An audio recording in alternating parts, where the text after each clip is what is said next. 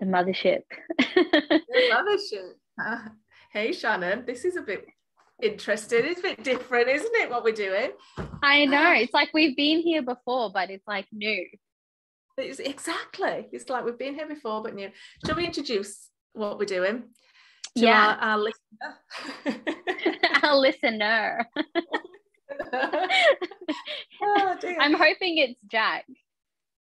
It's going to be Jack.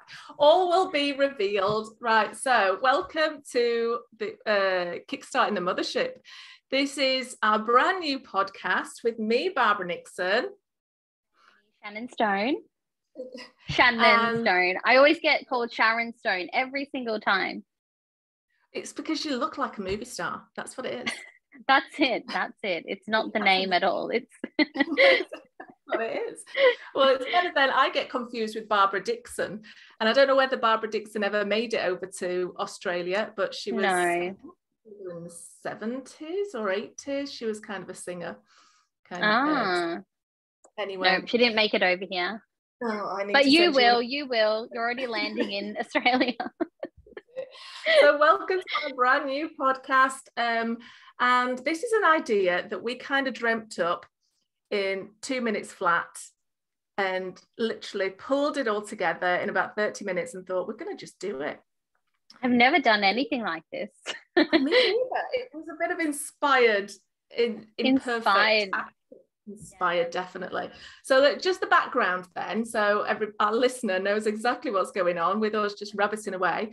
We chat all the time, right? We're both business owners. You're over in Australia, I'm in the UK, and we met, is it 3 years ago?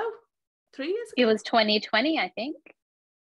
2020, when is that? 2 years ago? I don't know. I don't know what year it is. So 2020, 2 years ago, in a mastermind, and we just chat all the time. We kind of just message each other and we chat every week. Yeah, accountability buddies. I was thinking about that the other day. We did a lot of tag teaming. Yes, yeah, we did that. We did that. Yeah. Go on, what were you going to say? I was going to say it's how I survived COVID. Exactly, that's how I survived COVID as well. And what's brilliant about our friendship is that because we're at other ends of the globe, we kind of chat early in my morning while you're going to bed, when I'm just getting up, and then last thing at night when you're getting up and I'm going to bed. We kind of just at bookends of our day, isn't it? And then we don't interrupt each other because we're doing our thing and the other person's in bed, so it works nicely. I know it's a very interesting relationship. I hope Dave isn't concerned, but we do talk twice a day, pretty much every day. Yeah, we do talk an awful lot, but it's all message, all kind of thumb led, isn't it? It's messages rather than for sure. Crazy what you can build. Yeah, exactly. Like this podcast. Like this podcast. So one of the things that we do a lot of is, have you read this book? And have you read this book? And we read a lot of the same self-helpy, which is a term we've now coined, self-helpy books, personal development books. And we realized probably at some point this year that we read all of these books, we ought to kind of put them into practice and do something with them. That's a really good idea. It's only taken us, well, me, this is my 7th year in business, and you've been in business a lot longer.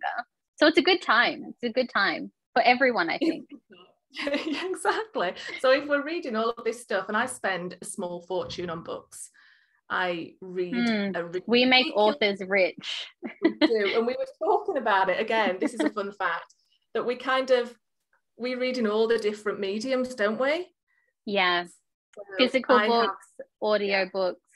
If it's good, we'll buy it 3 times in 3 different ways. And then we'll join the programs, or I think that's the next step. Join the programs, go to the events. Yeah. Yeah. And what I also do is, if I really, really like it, I'll buy it and gift it to other people as well, to my clients, to my friends, to people, just general people in the street. I'll just give them a book. So authors love me. I am literally paying your kids' way through college. Barbara Nixon in the UK alone, like she's up there. Yeah, if you've got a book, you want me to like it because I'll buy it in all the different ways, Kindle, Audible, all the different ways. So that's why this podcast came about. We thought, wouldn't it be fun if other people could come on this journey with us? Because people ask me all the time what books I'm reading, and I'm sure they do. You recommend your books to clients, don't you? Oh yeah, it's like my favorite thing to do. Like really it is. And it's bizarre. Like I never read any books until I started my business. And now I'm just so fascinated, especially the self-helpy ones. Like that's where I live. I cannot pass a department store without like just like getting back into that aisle. And it's interesting. Were you not into self-helpy books before your business then? No, not at all. And the Mothership that we will discuss was the first ever book I read. Yeah. Really? Oh no, I didn't know that. You see, I had a dad that was quite into self-helping, not like crazy like we are, completely addicted, but he had a few that were up his sleeve. So I remember reading my first self-help book when I was about 15. I've been totally addicted since.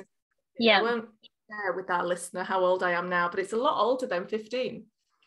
So my first one, I think, was Feel the Fear and Do It Anyway by Susan Jeffers, which is still an old classic. Yeah. But today we have the Mothership, which is your introduction to the world of self-helping. And it's the OG. The OG himself. Do you want to introduce it? Yeah, so we've got The Success Principles by Jack Canfield, and he was also the co-creator of Chicken Soup for the Soul, which actually was the book I was trying to buy, but the bookstore were out. So the guy at the store was like, oh, we've got this by Jack Canfield, and I was like, I don't know, The Success Principles. I'm after Chicken Soup for the Soul. Like that sounds so much better. And I picked it up, and it's very well used. It's like pages are like floppy and brown, but I love it. I love it that way. I do now. At the beginning, it was like I wanted them so pristine, and now it's like no. You highlight them, you like bookmark them, you make sure you do something with it. I'm the same. So I've got my copy here, and it is just the most raggedy, dog-eared. I've got bits of like receipts in it. I've got like bits of tissue in it, anything that wherever I was it's been around. I'll grab something and just stick it in as a bookmark. So do you have a nice posh bookmark then? I've got your equivalent. So I've got on page, what have we got bookmarked? I've got a few in here actually.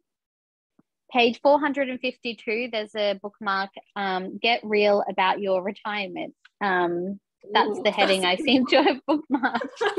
Well, that's a meaty one right there, isn't it? It kind of yeah. I like to start dark. Cry in a corner. That's good.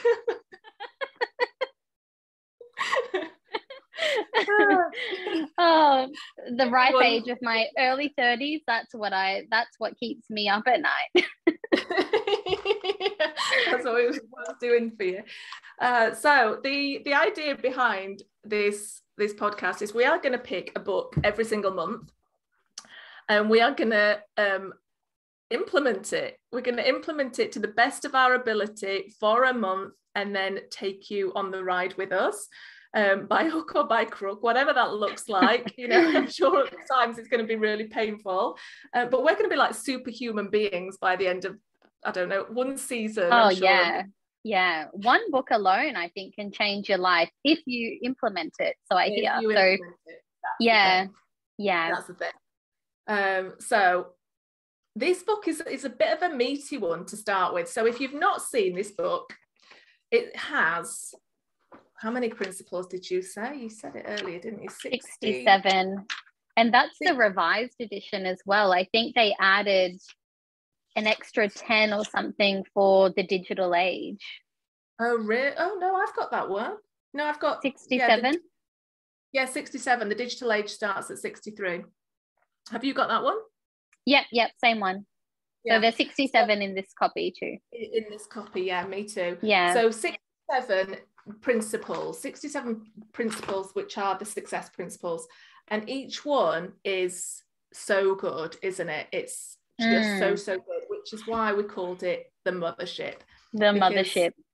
Yeah, it is a good one. If you're not only going to buy one personal development book, this is probably it, isn't it? Yeah. But saying that, don't stop listening to us. We've got many more. Yeah, for sure. I've got well, that's the more. thing. It's like I think I heard a thing with Oprah, whether she said it or she received the advice. Someone said that, all the books just sound the same. And whether she said it or someone else, they were like, well, that's the point. Because if we read it once or told it once, we would never get it. So we have to hear it multiple times from multiple people in different ways. So yeah, but yeah, totally. If there's only ever one book to get, this literally is it. And I'm glad we're coming back to it. I think I've read it maybe twice, cover to cover, and then our recent attempt at it is the third time. So now we're gonna dial it up and take it where we haven't taken it before, I think. Where we haven't taken it before. Nelly in the background. Yeah, so, and I completely agree. I have read it cover to cover a couple of times as well. And no, actually, I think I read it cover to cover once. Then I had a go at picking out the principles that I really wanted to focus on. But this is, like you've just quite rightly described, it's going to be somewhere that we've not been before, because we're going to really dial it up this month. So the plan is, because we can't spend 67 weeks on this book, as much as we'd love to, the plan is we are going to pick out the principles that we really want to focus on, and we're going to focus on those for the next 4 weeks. And we might pick a different one every week, but we're going to focus on this book for the next month, aren't we? Yeah, definitely. So maybe today we'll come up to speed with where we're at, or maybe some of the principles that we want to pull out and discuss. I think definitely principle number one, when I first picked up this book and I opened it and I saw principle number one, which is take 100% responsibility for your life, I was like, I'm done. That's it. That's all I need to hear. Right? It's so powerful. I had exactly the same experience. I read it. I just read the title, take 100% responsibility for your life, and went, okay. I have work to do here. I'm just going to spend a little bit of time just focusing on this. That principle alone is so powerful, isn't it? Mm-hmm. Yeah. Oh my God. Yeah. And it really is. And I love I think when you read books multiple times and you will scribble in them, like every time I read this one, I used a different pen or something. So I can see, okay, what stood out to me the first time and the second time and now the third time. And sometimes it's the same thing, but sometimes it's like new levels of it or new layers of it. But I hold on to that one, like with dear life. Take 100% responsibility for your life is like everything. Me too. I really love that one. And I had so many aha moments with that. I remember having to buy a new journal for this book because I really wanted to like journal it out and get it all out of my head of all the things that I needed to take responsibility for, and all the places where I was blaming, whether it was the economy or just, the government or, any external stuff where you just find yourself in, and just bringing it back home to me was so powerful. It really is game changing. It is and I think as much as it puts you in the power position, it can be a little bit painful, I think, as well. It's like, did I really create all of this? Did I really make those decisions or indecisions? It really gets you looking at everything, and it really is the reality. But I think that the silver lining and the beautiful thing is, well, you do create everything in your life, and that is a good thing, as much as it can be a bit of a negative thing. But it's the knowledge is power, so now we can do something about it. Absolutely. That self-awareness is key. And I'm just looking through at what I've underlined and I've scribbled on here. And the first thing that I underlined, I'd be interested to see what you did. I've actually highlighted a whole paragraph, which I won't read out, but I've underlined everything you think, say, and do needs to become intentional and aligned with your purpose, your values, and your goals. And I thought that was so powerful, because at the time when I read it, I remember being quite scattergun, and I thought, oh, hang on, let's talk about being intentional. Let's think about being intentional, because that one word alone, combined with you take responsibility of your life. And I thought, hang on a minute now, I've been missing a trick that I didn't even know was there. So what was the first thing that you underlined? Well, I highlighted that as well, but the first thing was, well, I kind of highlighted the headline, so let's not read that out. Okay, so aside from the headline, for it is you who creates the quality of the life you lead and the results you produce.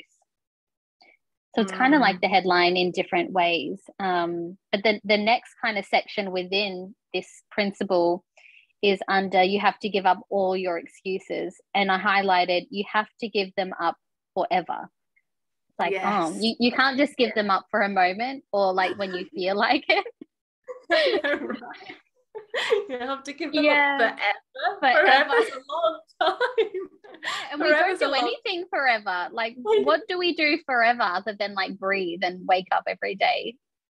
And now we don't even do that forever, do we? Really? We don't even do that forever. Like that forever. But I like that. I just really, really love it. You have to give them up. It's a full stop moment, isn't it? It's a full stop moment. You just have to stop with your excuses. And yeah, once you do that, right. Let me just go back a step. That's not an easy thing to do at first, is it? No, because imagine, like, if you observe yourself through the whole day, even like wherever your day starts or ends today, like, think, okay, I'm not going to have any excuses today. Even if you just wrote them all down, there would be hundreds, I think, at least 100 every day. Like, I don't want to get up early. I don't want to. I just want to stay in bed. It's like so cold. All the exactly. All the stuff, because the excuses that you hold on to as well, that you use time and time again. I remember my favorite excuse, and I'm using the word favorite loosely, but favorite excuse, most common excuse that I'd use back when the kids were little. And just to put it into context, my eldest is 26 now, so this is going back a while. I used to say, and I was in a corporate job back then, but I used to say, oh, I'll do it when the kids are older. So instead of saying yes to opportunities that actually I secretly wanted to do, I'd go, I'll do it when the kids are older. It was my get out of jail free card, if you like, of, I might get off the hook. My kids didn't even care. They wouldn't have cared whether I said yes to a project that was outside of my comfort. They didn't know. They weren't bothered. But that was my seemingly valid, plausible excuse that I just relocked myself. Yeah. And it's like, so like in the moment we can think, like, we can almost like, I think the harmful excuses are the ones that we just brush off. It's like, I'll do it when the kids are older. Or I think mine is like, it's like a stone family gift in inverted commas. It's we'll see. It's just like 2 words. We'll see. Yes. Yeah. Oh yeah. Oh, that really hit home. Yeah. I could hear that. That's definitely a saying from my childhood. We'll see. We'll see. What does that mean? What I don't like it even now. I'm gonna have to go and do something. Yeah. It actually it kind of means nothing, but it kind of means everything. It's like, it can be like, oh, can we go to, like, my daughter wants to go to Paris. And I'm like, yeah, we'll see. But there's no real plan around it at this stage. Or it could be those monumental things, or it can be, am I going to do my live video today? We'll see. Like, am I going to call that person? Oh, and I think, yeah. And, the sum of how we spend our days is like how we spend our life. And when, totally. That's up, right? Yeah, and then it just drags on. It really does, yeah. Mm-hmm. So, we need to watch out for that one. So thank you, Jack. That's a bit of a gift already. We've only been doing this. I know.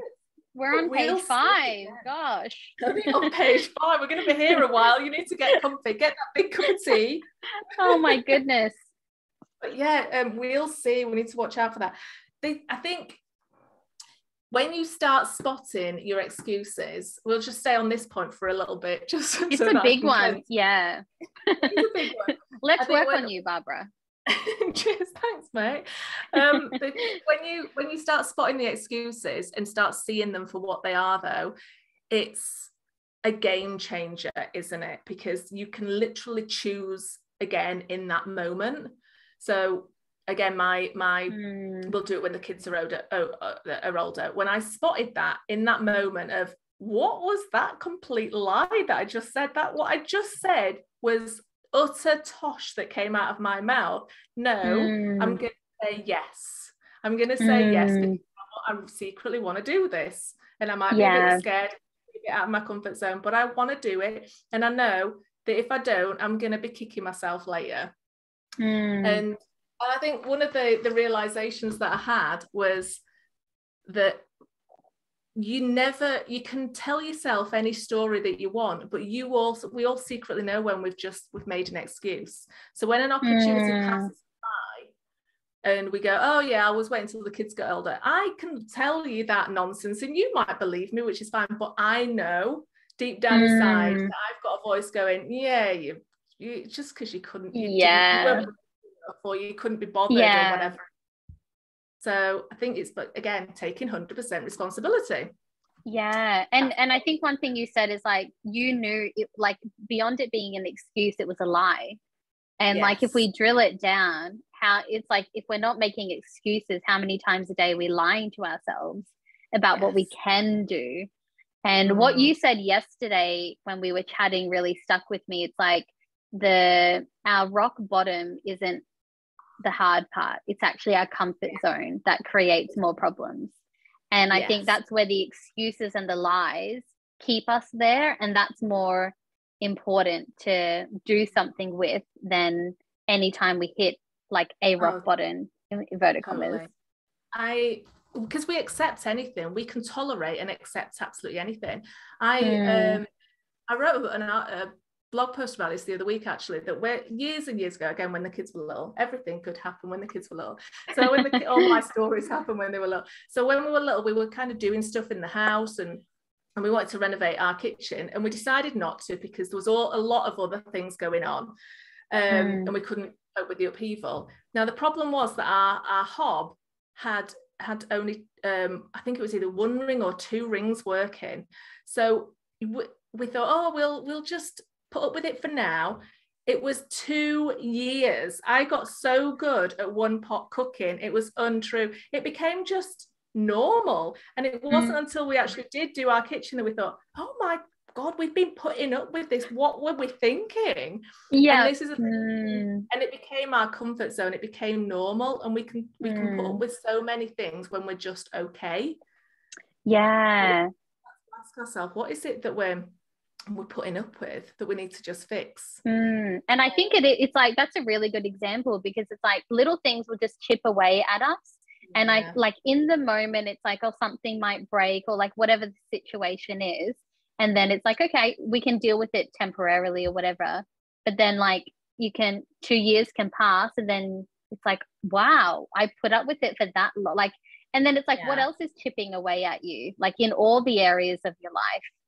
And and it's crazy. It's like, that's why I think like decades and years can pass, and like you can lose your life based on like the smallest detail of the excuse, or I just just lived with it. Oh yeah, I have this this game, if you like, that I play with my clients when excuses come up, and it's called the million pound drop. And so the way it goes is, if I was to send you by Wonka Vision the £1 million like on your doorstep now, would you do the thing that you were putting off or having an excuse for? So would you, Shannon, would you do the thing that you've currently got an excuse for? Yeah, for sure. Exactly. Everybody says yeah. So all of a sudden, excuse is just gone, hasn't it? It's not a reason. It's just and that's what we need to think about, the benefits of doing it. So you're now thinking, oh, if I do it, I'm going to get £1 million. Then why aren't we thinking about the benefits of doing the thing all the time rather than the task that we're doing, which feels a bit scary or insane or long or whatever it is, other meaning that we've attached to it. So I think that's kind of the secret to excuses. And yeah, that's a good little hack, I guess, you can keep with you. It's like, well, what is the benefit? What am I going to get out of this? And just focus on that, not, like you said, the task at hand. Yeah, exactly. Plus, I always think as well that it's really boring putting things off, isn't it? So other things like we were thinking about, should I do this live video? Let's see, one day I might do it later, and then it just becomes a tomorrow job because you're always going to do it. You'll always same to-do list, isn't it? And I think, like, you lose trust with yourself as well. It's like, you know, are you going to be someone who does what they say they're going to do, not to other people but to yourself, like the most important person in your life? And I think, like, my whole self-helpy journey has been about rebuilding that trust with myself. Like, I was the most indecisive person like ever. And it'd be funny. I'd be like, I went to a restaurant with some girlfriends and they were all business owners. And I'm like sitting there with the menu and the person's like coming around. I'm like, I don't know what I want. I can't decide. And my friend was like, oh, she can do a video or like a live stream video, but she can't decide on what to eat. And I'm like, oh, that hit a little bit hard. I was like, but she was right. And the whole, like, this whole self-helpy journey has been about building that trust with myself. And if I say I'm going to do something, I'm going to actually do it. And sometimes, like, just the words alone and telling myself that is not, that's not enough. Sometimes I have to put things in place, like personal accountability or public accountability works well for me. If I tell someone I'm going to do something, or Barbara's sitting there waiting for me to show up, or whatever it is, like, I have to do it. And until you build that muscle, and I think, you know, I do these little hacks to make sure I follow through on what I want to follow through on. I love that. I think so right in terms of keeping the promises to yourself, because often that's the first promise that we break. We're so good at keeping everybody else, pleasing other people and not pleasing ourselves. I just want to pick up on something that reminded me of as you were talking, is how you do one thing is how you do everything. Yeah, I love that saying. And so you can do a live, yes, you can, you know, help people market their businesses, but can you order a pizza or a risotto? Which to do, what to do, you know? And it's, but it's looking at where that common trait is feeding all the way through into the smallest parts of your life, which are often the best bits, aren't they? Yeah, definitely. Oh, for sure. It's a big one. It's again, it's like, it's the small thing, but it's the big thing. Such a good one. Right, so pick another one then. What do you reckon? All right, let's have a look.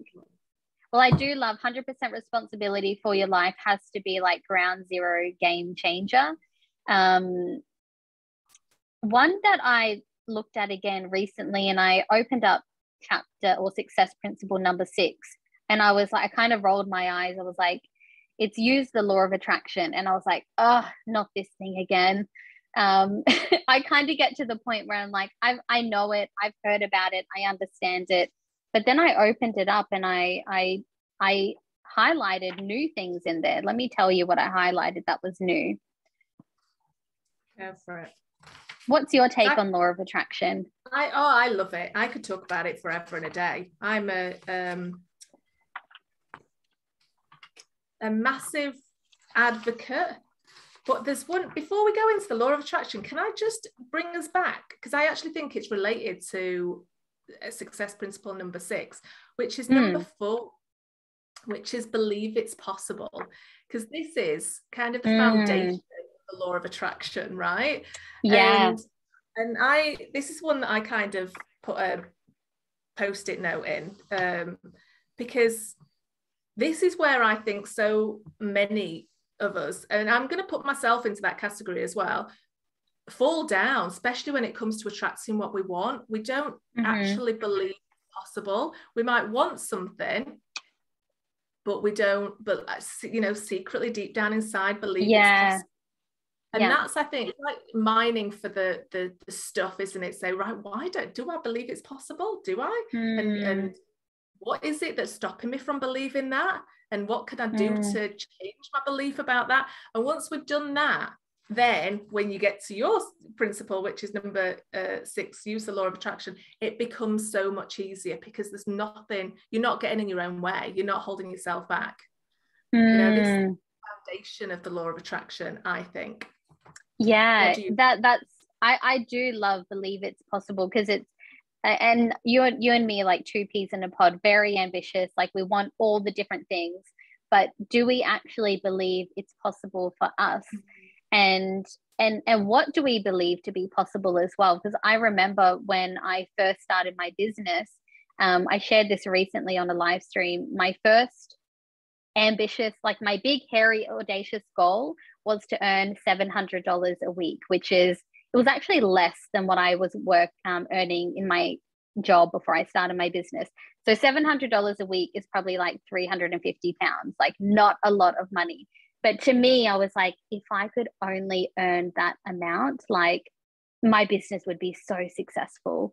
And like I earn so much more than that now, but that was all I believed was even possible for me in my own business. And so what I started to do, I don't know how I got to it, but I started to look for ways other people were growing their business.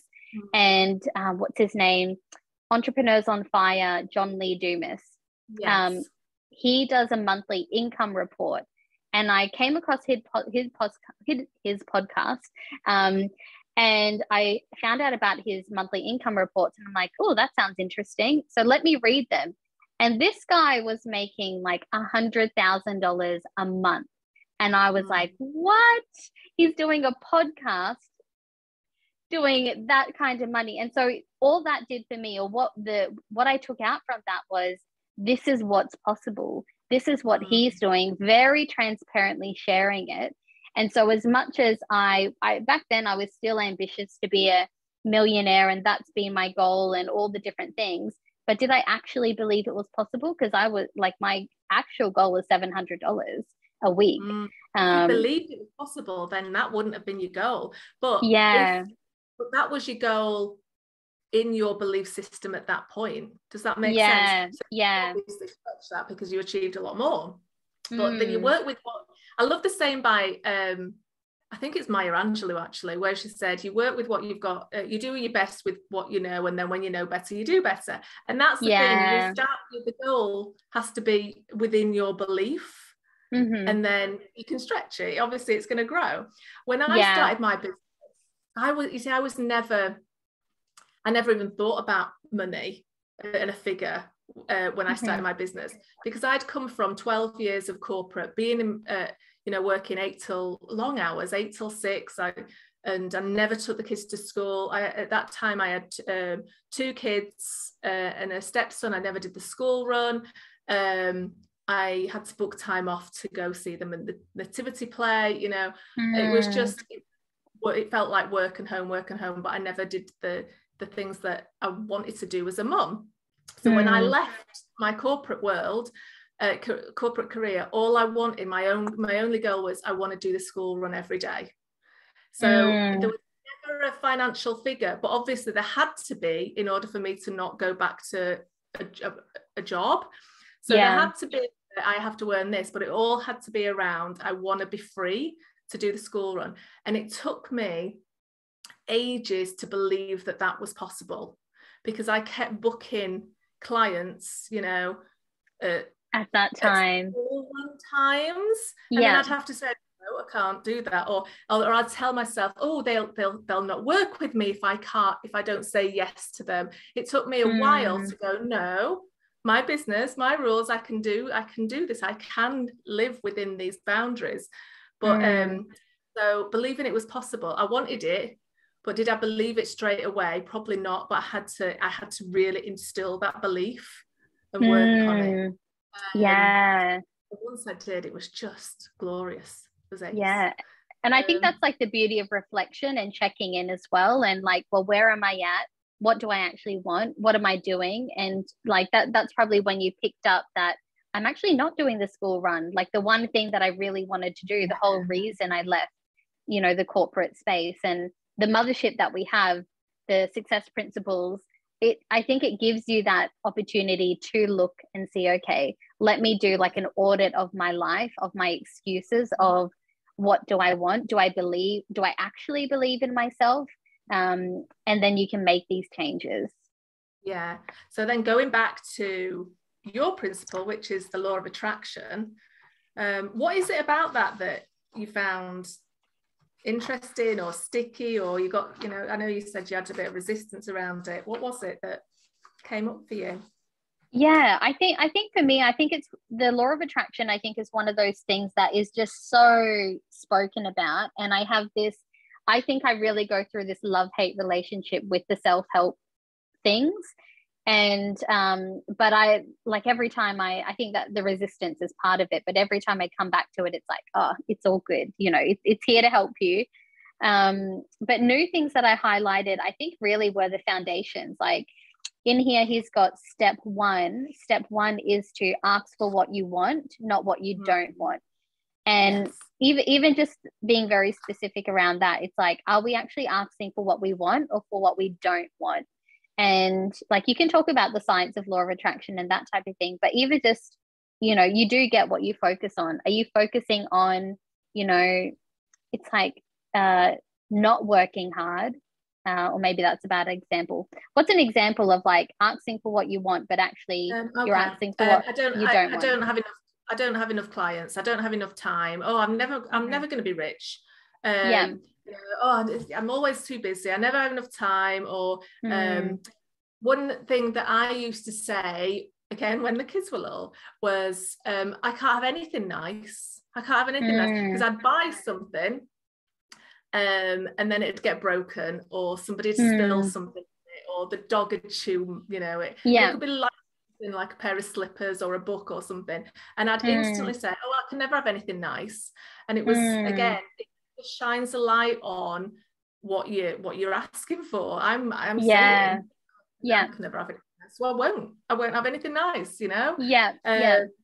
Everything will just get ruined or get spoiled, or I'll, you know, just go for the cheaper option of things, or the things that I don't really want, so because of this belief. So I say this all the time to my clients.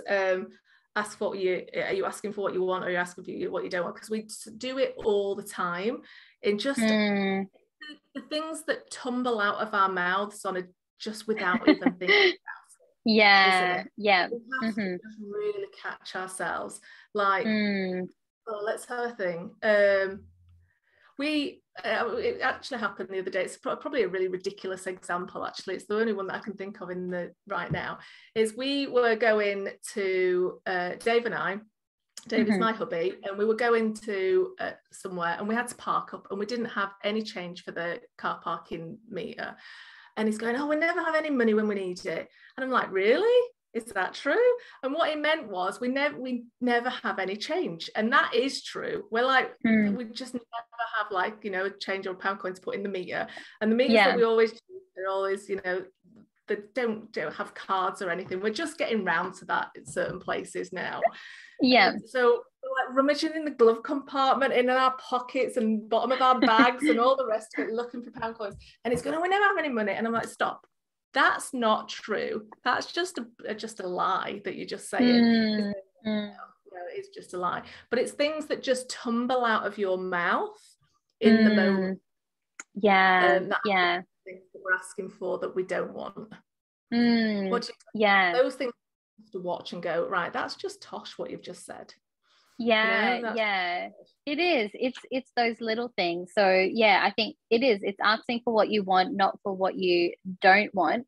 I remember a client saying, and it's like these little nuances as well. She wanted a certain number of clients by a certain date, and she was always focusing on the clients, I want all the people to reach out to me. Like, I just want people to reach out to me.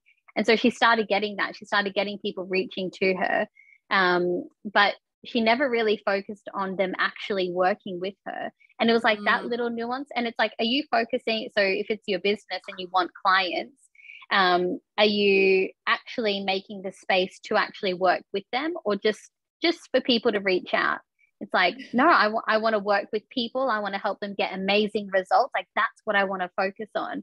And it's these small things. It's like, you know, then you can, it has a spiral effect.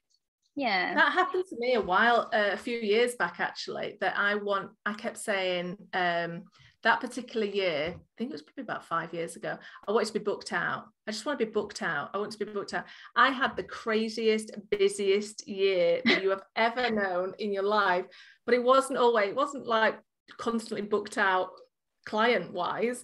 It was, I was on the school PTA and I did this and I did that, you know, all sorts of other bits and pieces. You were booked out, in every possible way. Yeah. And it got to about this time of year, probably July time, that I went, I need to be more specific with what I want, because I'm like shattered and I'm doing all the things, but not the stuff that I want to be doing.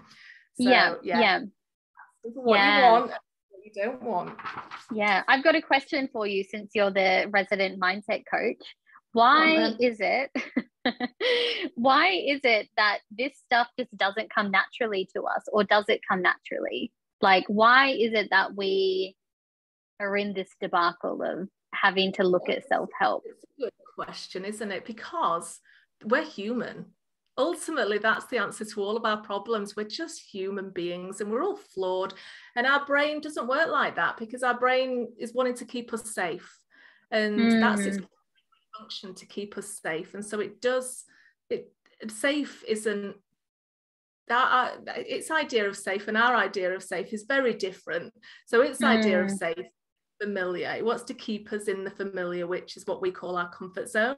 So it'll do all sorts of stuff to keep us in the familiar, and that doesn't always tie up with us getting what we want, which is the success and the wildly exciting life, and, you know, doing our comfort zone. So that ultimately it's because we're human. And so if you listen to this, oh my God, that's me, oh no, that's me, yeah, because we're human, and that's okay. It's okay to be in this place, but it's even better that you're in this place wanting to do something about it. That's where the good stuff lies. Yeah, that's the thing, isn't it? Yeah, good answer. I like it. So I've just turned to my next principle, which I'm jumping a few actually. Oh, where are you taking us? Yeah, I'm taking us to, just see what I've, oh, hang on a minute. I'm just going to see where I had a bookmark, so I just want to see. So I'm good. I'm lying to you. I'm going to take you back, but we are jumping to principle number 15. Experience your fear and take action anyway. Oh, that is so good. So good. So good. Page 150. Yeah, I should tell you the pages. 150. This is so good. This is something that keeps so many of us stuck. So many of us just in the same place when we feel the fear, and instead of doing it anyway, as the brilliant Susan Jeffers says, we'll have to get that book onto our list, I think. Yeah. We run the other direction, or we say no, and we use fear as a reason for not doing something. So it's worth a mention, this one, I think. I love the fact that you have to be willing to feel the fear. Well, I think it's like experience your fear and take action anyway. And it's like, since when did fear mean you don't take action?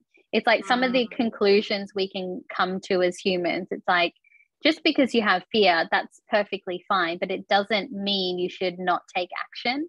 And one thing I do is like, I just take the emotion out of it. It's like, okay, and it might be right or wrong, but it's like, okay, if I've got these things to do, doesn't matter how I feel, I need to get them done. And so, you know, and I think there's times when you're meant to feel the emotion, and then there's times when you get things done, especially in business, and you've got a short amount of time to get 100 million things done. You know, sometimes you have to put certain things aside. And I think it builds it's like, oh, that actually wasn't that bad. Even though I was feeling this kind of way, I went and did the thing and I took the action and it wasn't that bad. So next time I'm potentially resisting or fearing that thing, I just remember, well, what happened last time I took action and it was all good and I got it done. Exactly. And you're absolutely right. I think the problem is that we've kind of convinced ourselves that fear is a bad thing, that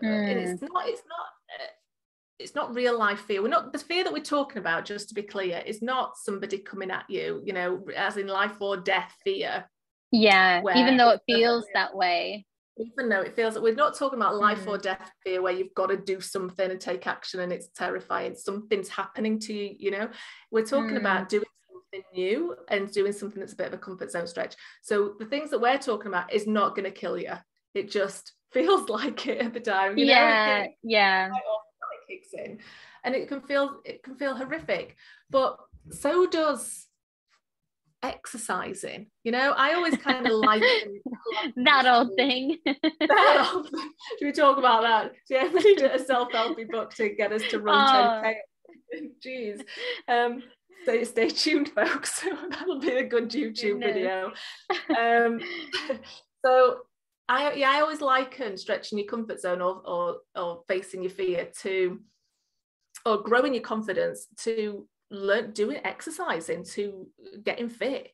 It's both exactly the same thing, you know, but we expect that when we're getting fit it's going to feel uncomfortable, it's going to feel horrific, and running to that lamppost is going to feel like you want to die, but we still know that we have to do it. Yet when it comes to fear and doing something that causes fear, we go, oh no, fear, we have to stop. No, fear is it's the same kind of vibe. It's just the kind of fear that we're talking about now is just a sign that we're growing our comfort zone. That's what growing our comfort zone feels like. And the more that we do it, the more it'll you know, dissipate and reduce. It's like a muddy puddle. Fear's an interesting one. I think it was last year sometime, or a little while back, I kind of got to this place where I had pushed so many fear boundaries. Like I was able to do things that scared the life out of me previously, like doing a live stream or like doing cold calls in business or whatever it might have been, or you know, all sorts of things. And I tackled all those things. I was like, well, they're easy for me to do now. And I got to a place of like positive fear. It's like I was avoiding doing things that, if I looked properly, did scare me, but I was like, I almost like brushed it aside. It's like, oh no, like that doesn't scare me, but I'm not going to do it. And okay. Yeah. And it's really interesting. And it's like, and I think this is where there is, you know, I can be too positive about something, if there is such a thing. But I wouldn't do certain things because I'm like,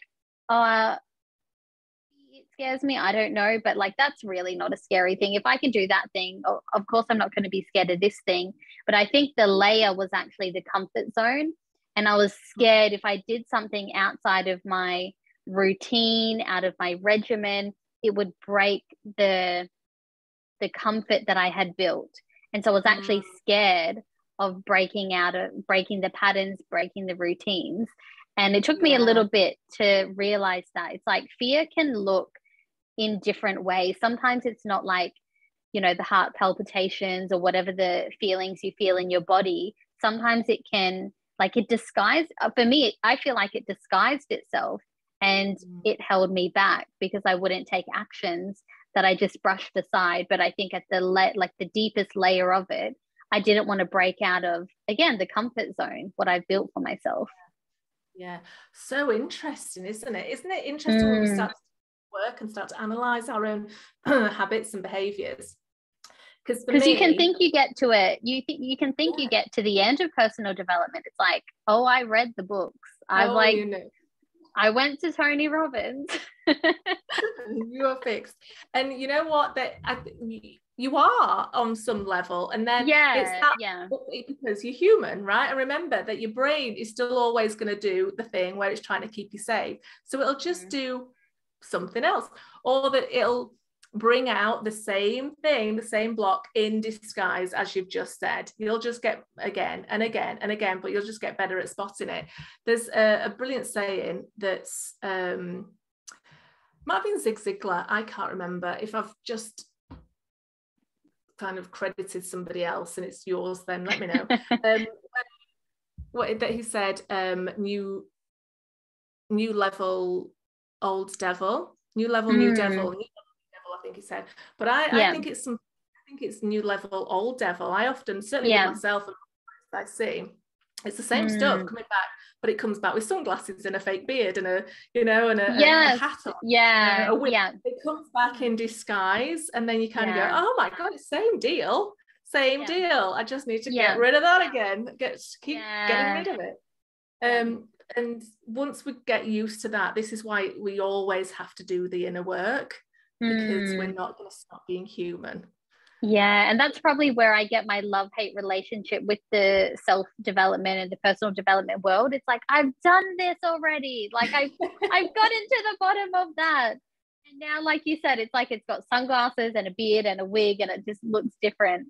But here it's like a merry-go-round. But it's a secret weapon. When you really use it, it's such a secret weapon. It really is. And this is why I don't get bored with it. I love it. I love the fact that it's constant inner work, that you're always going to be learning and growing, and that growth never stops. And I'd hate to think, I'm done. I'm done.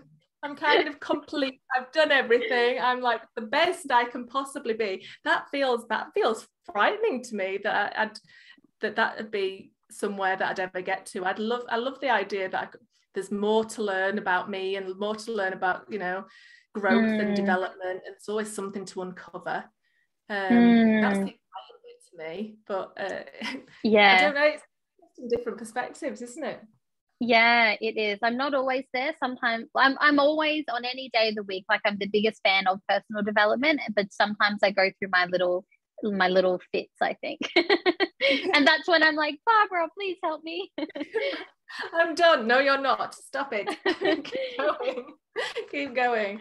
Right, what's yours? Your next one then, and then we ought to wrap it up for this week, because we'll have done the entire book. I know. Alrighty, let's choose one. All right, so we've done take 100% responsibility for your life, believe it's possible, use the law of attraction, and we looked at experience your fear and take the action anyway. What about number 9? Success leaves clues, and that's number 94. 94. Well, what I like about this, and I haven't got to revisiting this chapter or this principle just yet, but it's like everything that we want in one way or another has been achieved. And if we just look for the people or the things or whatever it is that have achieved it, like there's going to be things that teach us the way a little bit more. And we're never starting at ground zero. Success leaves clues. And I think it's working out first and foremost, like, what is your version of success? What does that look like for you? And then starting to figure out, well, how has other people done it? Like John Lee Dumas and his podcast, Entrepreneurs on Fire, phenomenal income reports and things like that. But that's his version of success. I don't have the same ambitions to follow the exact same way, but I love exposing myself to how he's done it, because whether there'll be parts of that journey that I'll take, or it'll lead me to something else. I think his stuff really led me into the world of Russell Brunson and very successful people in business. So I love the idea that success leaves clues. I think that's probably one of the foundational pieces of personal development. I completely agree. I say to my clients in my group programs all the time, not one of us is doing something that's never been done before. We're not We're not like the Wright brothers, you know, that is creating an aeroplane. We're not creating a light bulb. We're not inventing electricity. We're not doing anything that nobody never done. We are literally walking in the same footsteps as somebody else, but with our own shoes on. And that's the difference.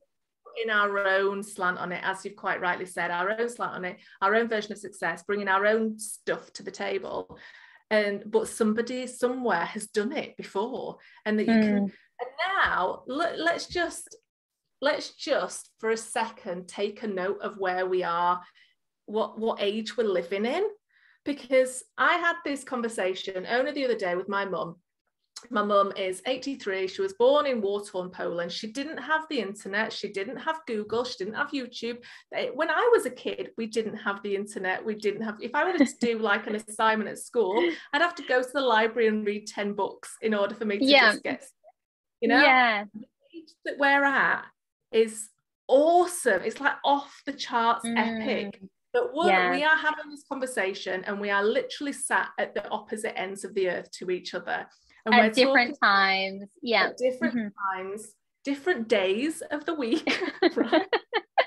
How bizarre. We're talking as though we're sat in the same room. And if we were sat in the same room, it would feel perfectly normal, like we've been doing it forever. And if I wanted to learn something, we talked about having books on Audible and in the car, and you know, on my Kindle, on my phone. I can literally walk around the house with a book on my phone.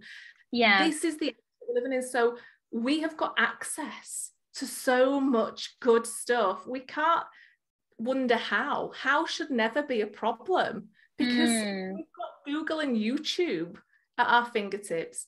So this is actually a really fantastic principle, because the one thing that a lot of people get stuck on is, I don't know how to do that. Then get your phone out and just Google, how do I do that? And I'm telling you, you'll get about 4 responses.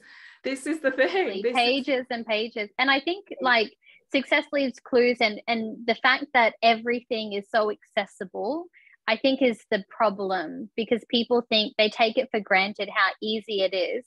It's like, if I just, here's the 4 million results of how to do the thing, it can't be that easy. Or they just won't do it, or they'll half-ass it. And it's like, I was jumping forward a little bit, because I know one of the important principles is take action, number 13. So it's like, you can know all the different things in the world, or you can have the ability to look it up on the internet or whatever it is, but will you do something with that information? And when I did go to Tony Robbins, one of his presenters said he read the book Think and Grow Rich, like total classic, Napoleon Hill, but he did something that no one else does. And he said, I took the action. And it was like, you know, mind explosion. Exactly. To our podcast today, Shannon. No, exactly. It's like, was that what I was really missing this whole time? Like, that's the fine print of like, you can know all these things.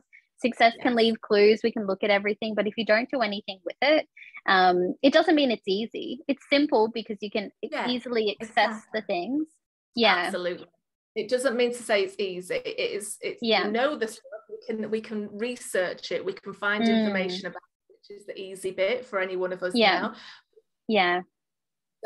It's taking action. This is where personal development really comes into its own, isn't it? Because that's got a whole other kind of ball game to it, isn't it? I feel like that'll become its own like genre, like the whole taking action, like the books like Atomic Habits, the ones that teach you how to apply all the things. I feel like that could be a new wave. We should get on that. Yeah, we should get on that. So that's our book. We'll be launching that tomorrow morning. Tomorrow. It'll take us 30 minutes to nut all the pieces out. Inspired action. Sort that out. Shall we leave it there? I think that's a fantastic kind of end point. Yeah. So this was our first book. If you want to go get a copy, we'll put the link in the show notes. Jack Canfield, The Success Principles, and we're going to talk about this a little bit more next week, I think, aren't we? Yeah, definitely. Well, we have to talk about, just before we leave, how are we going to take action from this? Like, what are we going to do? Yes. And we're pretty familiar. I know. It's how I wrap up my client, and you'd be the same. It's how you wrap up your client sessions. Like, we can talk about the stuff, but how are you going to apply it? So what's your homework for today? Let's talk about your action. So this is the problem with having two coaches in a room with a book. So my I'm going to do success principle 45, which is hire a personal coach. I will. Which one are you going to do, and which one are you going to focus on? Well, actually, I think what I'll do, I'm going to finish reading phase 1, the fundamentals. So in this book, he's broken all 67 down into phases. So I'll complete phase 1 reading it. And I think that'll bring me, we're going to talk about this in 4 different episodes. So I'll read phase 1 and get that complete. And the way I've been reading this book this time round is I've got my yellow highlighter, which is different from the 2 others I've used past rounds. And I'm either highlighting or actioning things as I go. So, it's kind of taking the knowledge and actually doing something with it. So I'll be done by phase 1 will be done. I'm going to follow suit then, so we're both on the same page. I'll follow suit. I found one actually. I've just shut the book. I need to find it again. Which principle I actually really do love, but I'll talk about that next week. But yeah, I'll follow suit. So phase 1 complete, and we're gonna. The thing is that we're not just reading it; we are implementing it. We are putting it into real life, warts and all, and seeing what comes up for us. And we'll chat about that next week. Yeah, exciting. The Mothership. We're kickstarting the Mothership. Fantastic.